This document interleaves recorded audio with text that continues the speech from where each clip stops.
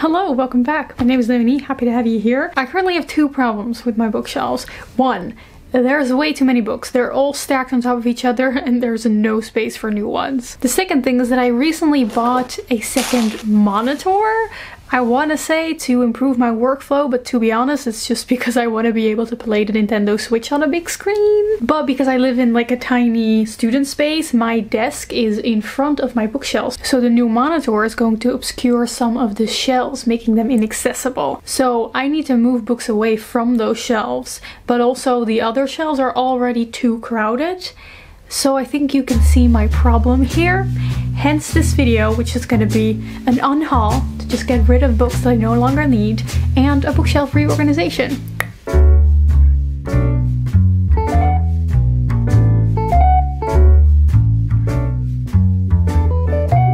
Hello! These are my bookshelves. I'm currently sitting on top of my desk. So today I want to have a little unhaul.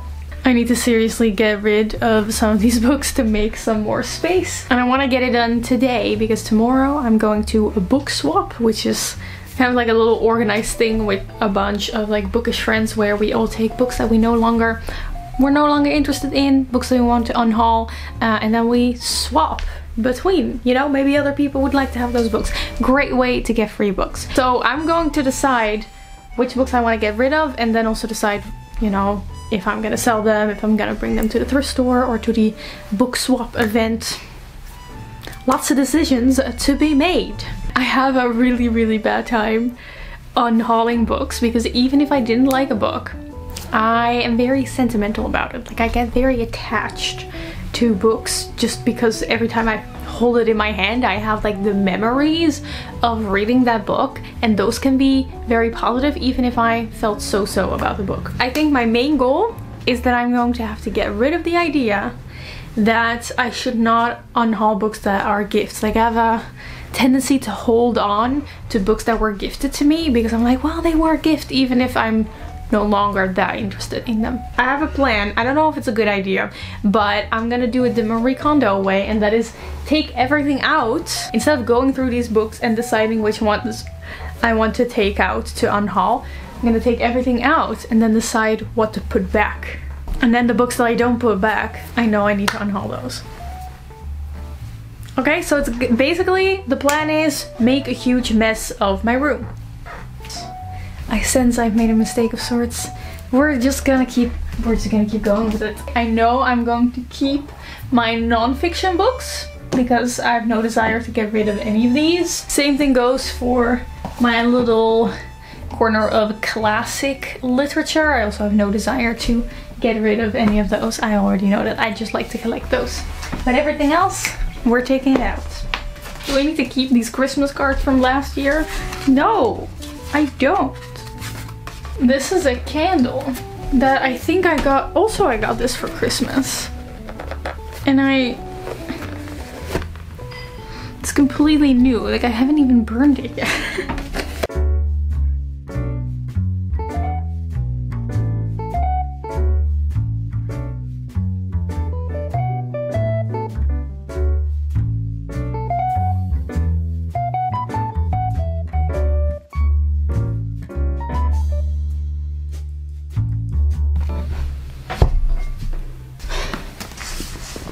You gotta admit, it's kind of cozy.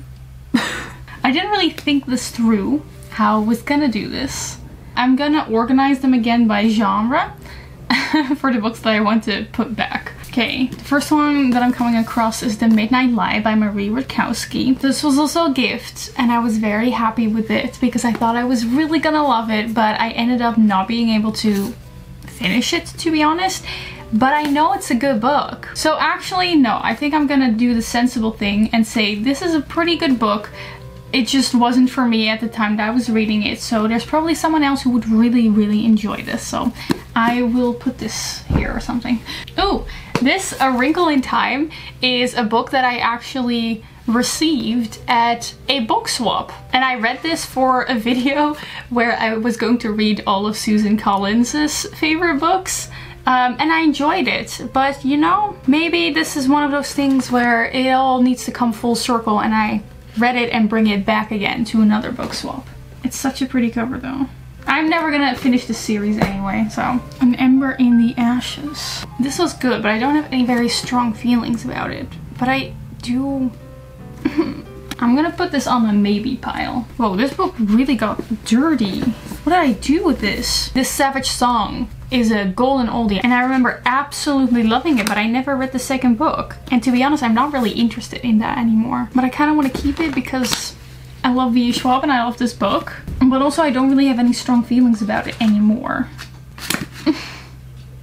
Okay, maybe pile again. These luckily are all books that I loved. Sometimes a part of me is just like, I'm just gonna get rid of every single book I didn't give like 4 or 5 stars, you know, and I only have like 2 shelves of books left. Okay, probably like 4 shelves of book left, and all the other books can just go to people who would love to read them. And on the other hand, I'm like, no, but I want to have, you know, like a beautiful library with just like shelves full of books. And I love the way that it looks, and I love the way that you can just grab every single book on there and it has like a little memory attached to it. And those are the 2 wolves inside of me constantly battling each other. No, I cannot get rid of this book. I cannot. I cannot. Oh, this one's easy. Yeah. This is Neuromancer, which is this a bug? Oh. Okay, I used this to squash a bug, apparently. I read this because I really wanted to read a cyberpunk novel because I love cyberpunk movies. This was way too contrived for me. It's just not my vibe. It was all action, no characters. Not my thing. For a long time I wanted to keep this because it's, you know, like a sci-fi classic, so it's nice to have on the shelves, I guess. It's a little embarrassing how many books I want to keep just because they're like a classic and it looks cool when they're on my shelves and people will see it and be like, wow, she's so well read. But I didn't even enjoy this, so, you know, don't want to raise false expectations. I think I'm gonna get rid of this. Yeah, I'll get rid of this. Le Guin, I will not get rid of you. Oh, this one.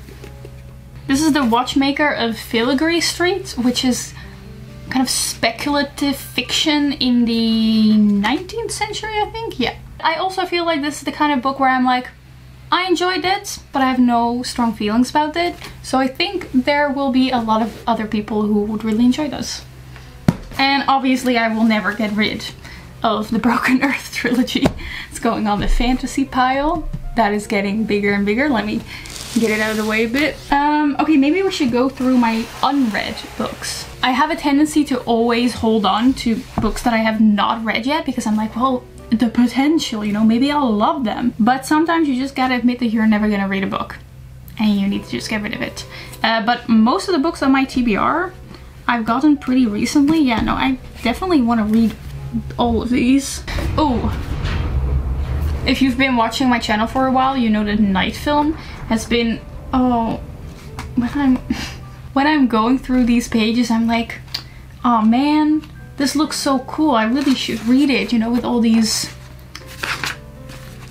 mixed media newspaper articles in it. But I know I will never read it. I know I will never read it, and the reason I know that is because it's been on my shelf for 5 years now, I think.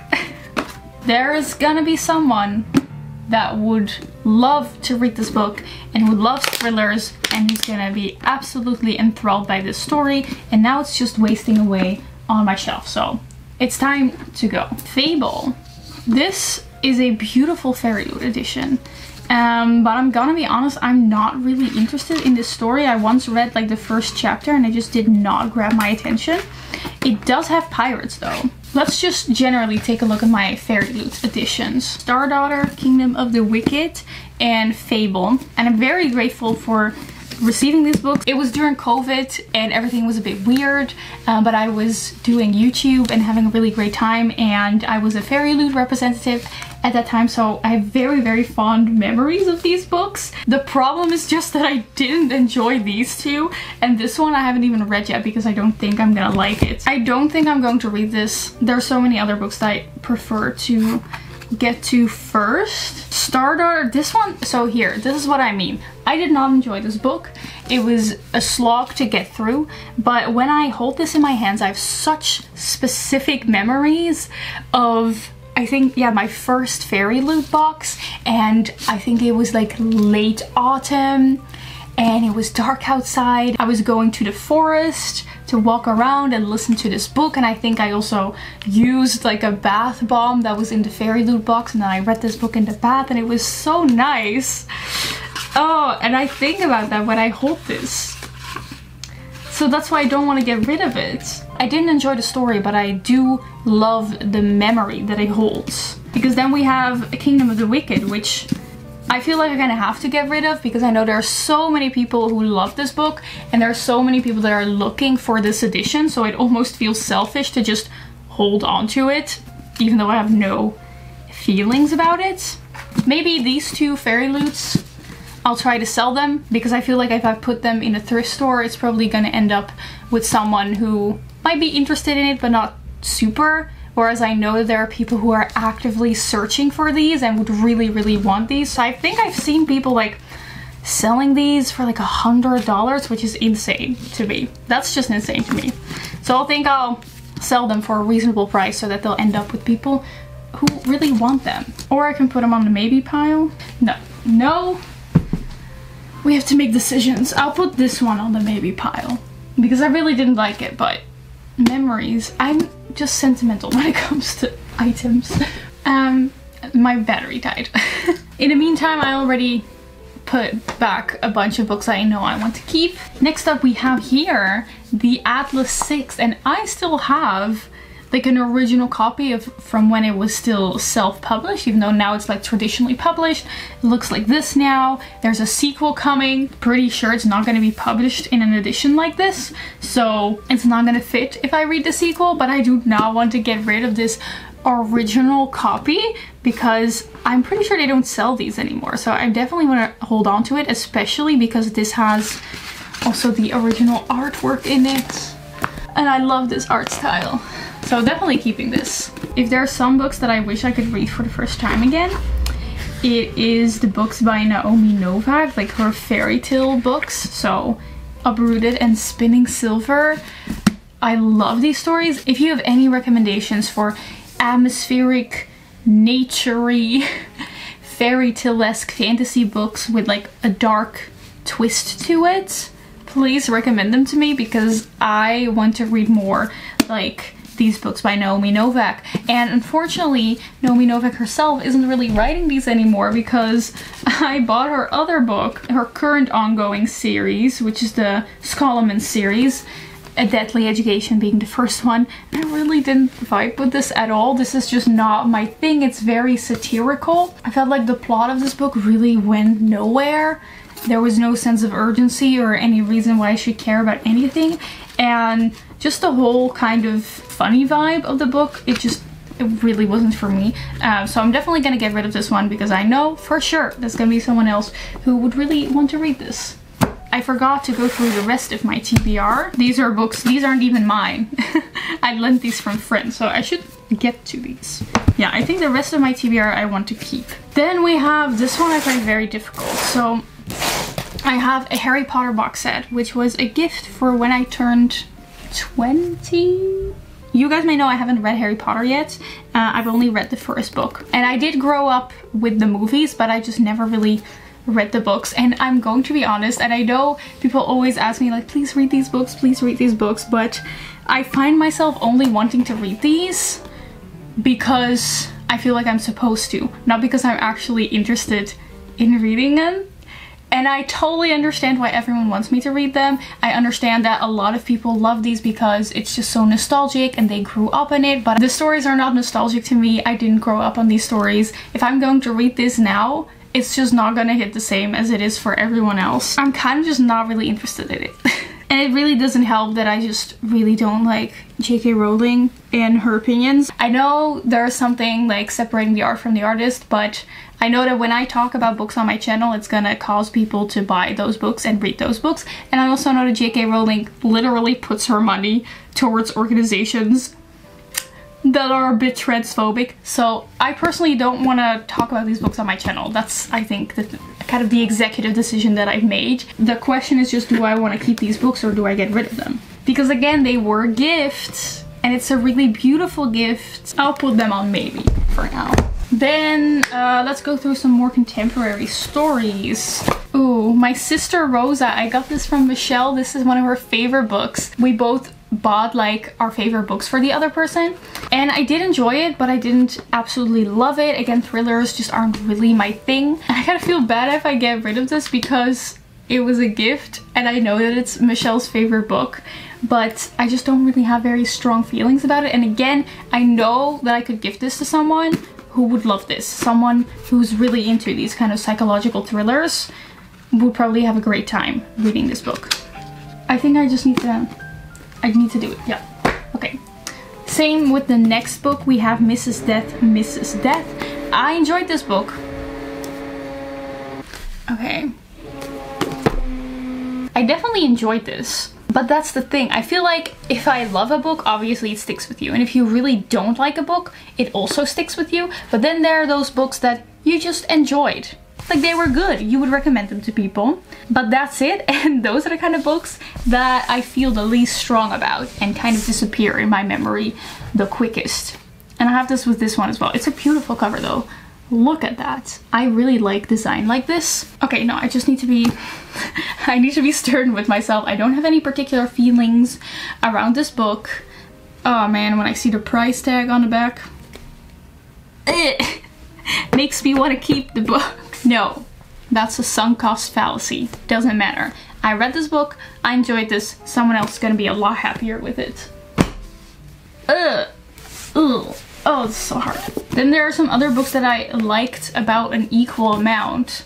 I just have more memories attached to them, and that's why I want to keep them. Obviously, I'm keeping these Violent Delights, one of my favorites this year. We still have to go through this pile, but first, let's go through the contemporary pile. All my romance books are staying. I've been pretty good at only buying romance books that I enjoy, because romance books are like a huge hit or miss for me. And there are a lot of romance books that I really don't like. It's just that those happen to be the books I haven't bought. Yeah, we can keep these as well. Sally Rooney is staying. Obviously Bunny is staying.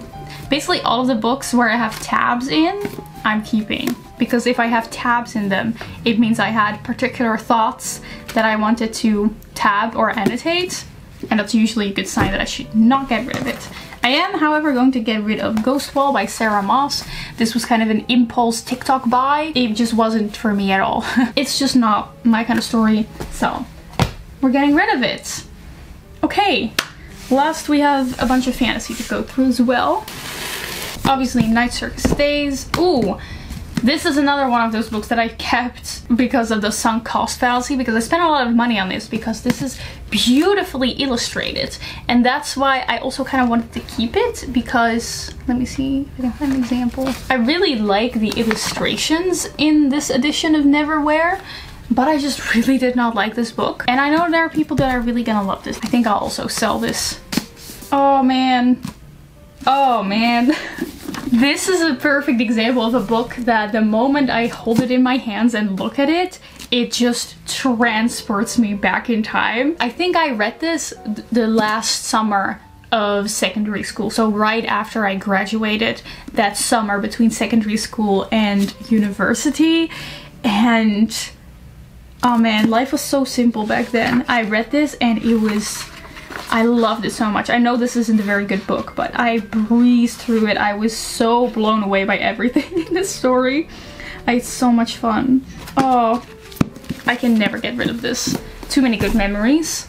This one, oh, this is The Monstrous Graphic Novel Volume 2. I have Volume 1 at my parents' house, so I should probably take this back to my parents' house. What pile does that? I'm really excited for the movie that's gonna come out from this one next year. I'm gonna go back into my Hunger Games phase. Ew. This is when I did really weird annotation. Look at how much they're sticking out. I think this is the first book I ever annotated, so I think that's enough reason to keep it, right? Yeah, we're just keeping all these books. We're keeping them all. I don't want to get rid of any of these. Okay, this one's actually easy. So you guys know that I love To Kill a Kingdom by Alexandra Christo. I started her other series, Into the Crooked Place, DNF'd it because it was very formulaic, very just soulless. It felt like a soulless recreation of Six of Crows. So I'm gonna get rid of this. If I look at my shelves, I just want to see this book, and then I don't want to see this book that I didn't like next to it, you know? Okay, you'll see me again when I actually have time to clean my shelf and reorganize all these books back into the shelves. These books I'm gonna take with me to the book swap or bring to a thrift store or something like that. Feels good. Okay, I need to clean up this mess. See you soon. Hello, it's a few days later and I wanted to take a quick sort through all of my bookmarks. I keep all of my bookmarks in this very cute Groot mug. Look how cute he is. But it's definitely a little bit too much, as in I never really know what to reach for when I'm reaching for a bookmark, so I want to keep it a little minimal. Oh, I have this. See, this is what I mean. Like, I have really nice ones that I never reach for because I just don't know that I have them because I always just grab a random paper one. I think a lot of the bookmarks that I have are like promotional material and they're really cute, but I don't really have a strong connection to them as I have to all the other ones. Oh my gosh, these were my original ones. This is the original drawing, and then this is the bookmark that I made from it. This is still one of my favorite ones that I've made. More promotional stuff. Look at this. Look at how many. Look at how many I have. I'm of course keeping the ones that I have from Etsy stores. I have this magnetic one you can like clip around the page that you're on, which is super cute, but I never use it because it's kind of heavy, so it really hangs on the page. So I should probably maybe, not sure what to do with this. I think I can bring this to a thrift store. And then this is one that you hang over the binding like this. Cute, huh? Oh, I need to use this more often. Okay, that's still a lot. But I also got rid of a bunch, so it cleans up nicely.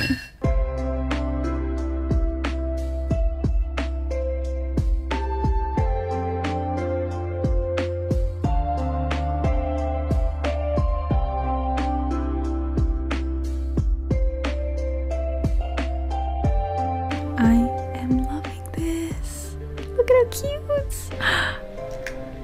Amazing. Such a cute space. Oh, and I got a little Avatar: The Last Airbender background. Oh, cute. But now the bookshelf reorganization problem begins, because as you can see, because of this screen, the entire shelf behind it becomes inaccessible to me and part of this shelf as well. So I need to somehow clean out those shelves and make them very empty and then put all the stuff that's there somewhere else. But then I also need to fit my books, so it's going to be kind of a puzzle. I am going to, of course, switch out this random box for like an actual monitor standard where I can put like the basic stationery stuff that I will need. It is decluttering day. Time to turn this into something that's actually useful. Let me just go over the plans that I have so far. I think I'm gonna clean everything first, just put a rag over everything. Then, yeah, I think the first thing that I want to do is, you can see that this little drawer thing is kind of inaccessible now because of the monitor. And this is kind of, yeah, it's just where I keep my sunglasses, my perfumes. This is where I have a bunch of my like special makeup. And this is where I keep like batteries and manuals. So I don't access it very often, but I do want to be able to reach it, especially for my sunglasses. So I think I'm gonna move this thing over here. So the classic books are gonna go somewhere else. So then it can kind of turn into this having all of my practical stuff. So the drawer here, here I have all my stationery, here I have a little basket with all my shower stuff, a makeup remover and such. And then I think right behind there, you can't really see it right now, I have my art supplies, which I don't reach for super often, unfortunately, but this is very unreachable right now. So I think I want to put that all the way on the bottom drawer, which right now is just cables, but I think I can make space for that, so then that shelf is also cleared up a little bit. So first cleaning and kind of moving things around, and then we can see where the books will fit.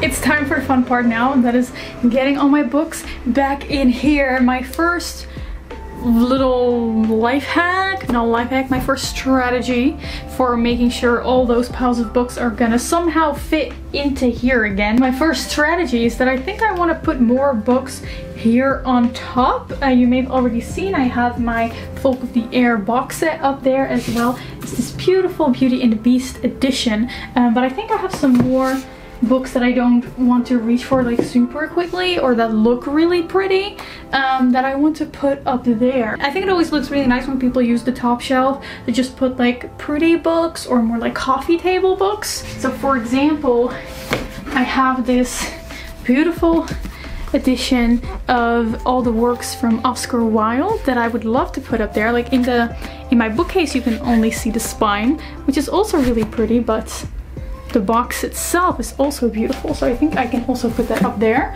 And then some more like coffee table non-fiction books. I have The Universe by Stephen Hawking. This is Dutch, but it says The Origin of Almost Everything. And here I have Graphic Design, The New Basics, which I bought on a whim because I thought I could be a graphic designer.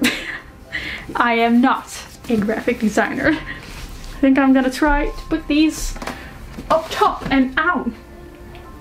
Whoa, I smashed my finger with these books. Anyway, I think I'm gonna try to put these on top. See? A few centimeters of more space.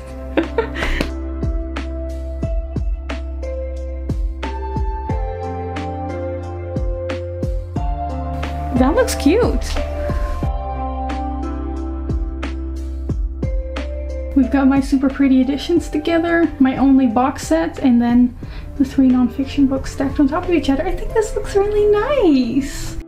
Next up, I think I want to put my romance books next to my classics, just to frustrate the literature purists.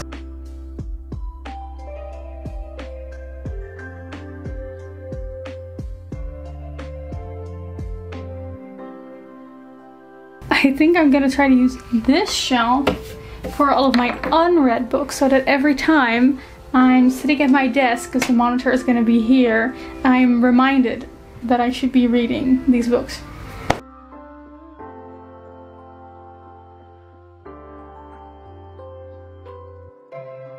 Oh. I really thought that it would take up the whole shelf, but it doesn't. That's nice. Actually, it fits perfectly.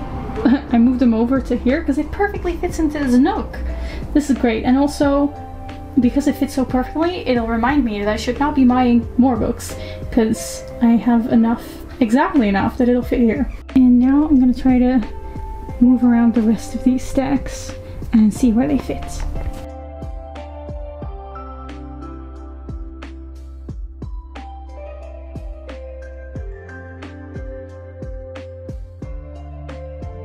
Okay, now the only thing that's left to do is put on the little shelf decorations.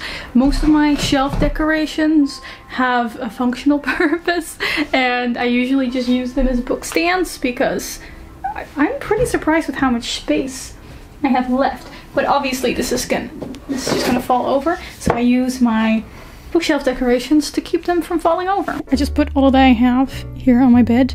This is a candle holder. It's really pretty, but it's just kind of been sitting on my shelf. It's not very functional, so I think I'm gonna put this in storage. And then I have my fruit bowl.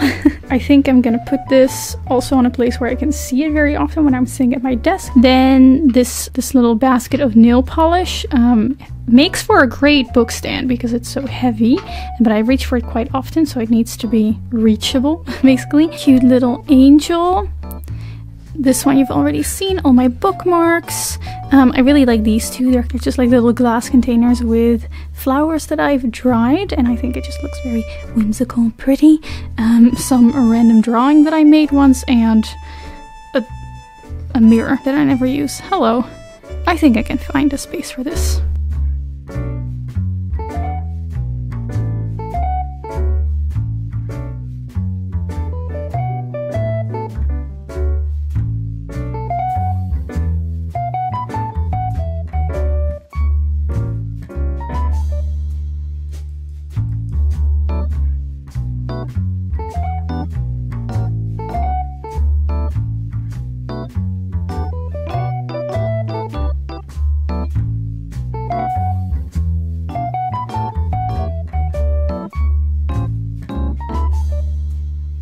Behind the monitor, we have all of my young adult fantasy. Then above that, we have all of my adult fantasy and some sci-fi. Up here, we have my young adult sci-fis. And there we have miscellaneous other genres, so mostly just contemporary fiction and thrillers. Moving over here, we still have all my non-fiction. Then down here we have my romance books and my classic literature. I put Frankenstein open because I had space. Whoa, I know, what a concept. And I really like this cover. I think it's beautiful. So I wanted to open it up. And then down here we have my TBR, the books I haven't read yet. I love it so much. It's so nice to finally have dual screens. I already tested them out. I can finally play the Switch on a big screen, which honestly might be the part that's making me the most happy right now. Also, I'm loving the After the Last Airbender dual wallpaper. Great vibes. Anyway, that was my little bookshelf reorganization. If you enjoy listening to me blabble about books, you can subscribe to the channel because I blabble about books all the time. Also, your daily reminder to follow me on Twitter or Instagram if you want to. It's just at thebookleo. And with that, I just really want to thank you for watching this video and spending all this time with me, because I'm pretty sure this is going to be quite a long video. I hope you have an amazing day, and I will see you soon in another video next week. Goodbye!